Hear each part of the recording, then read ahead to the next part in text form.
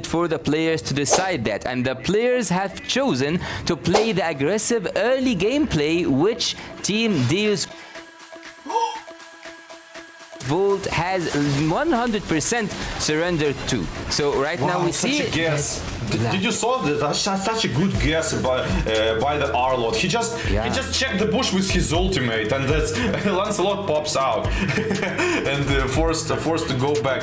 I was thinking about how good we predicted this. Like, remember, I was talking about, like, if Team Max going aggressive, and they have pretty big chances, and this is exactly what are they doing. And also we was talking about, like, why is slow approach passive, let's say, is worse than aggressive, like textbook right now. Why is that so?